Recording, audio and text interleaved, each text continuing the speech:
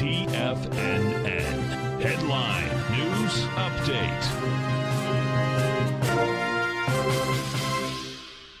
Good afternoon, everybody. I'm Tommy O'Brien coming to you live from TFNN, 2 p.m. Eastern Time on an important Fed day.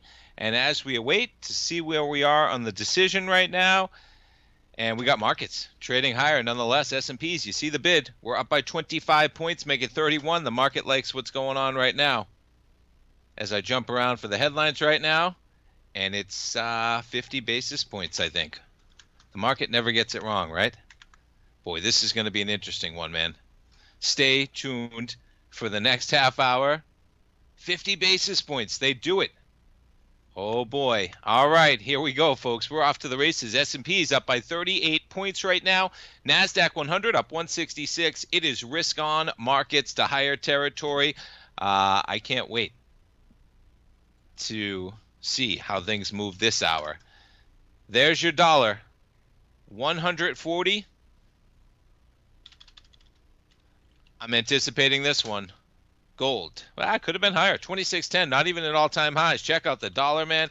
DXY, 137 right now, and you jump over to the 10-year. Higher price, lower yield. You get a spike to 115.09. You take out the you check out the 10-year right now, 3.66, just back to where you were this morning. Markets were pricing a 2-to-1 probability that the Fed was going to go 50, and sure enough, the Fed delivers, and we have the S&Ps spiked to all-time highs. You got to love it. The Fed is cutting with 50 because they feel like time is of the essence, and the market says we're going to all-time highs. They slash their rate by 50 basis points. The 2-year drops to 3.56, 50 basis points it is. And yeah, Chairman Powell, he's going to be coming up live at 2:30. I'm going to come back. I'm going to be live from 2 until 2:30.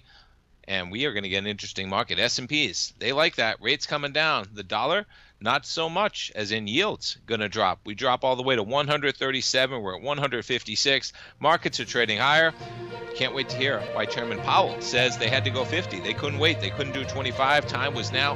What I wonder on my own, why didn't they go 25 6 weeks ago if they feel like they need to go 50 now? What was the difference in the last 6 weeks? If they thought it was time, why didn't they go 25? We're going to find out. I'm sure he's going to get a question to that degree. Why'd they have to go 50? Why not 25?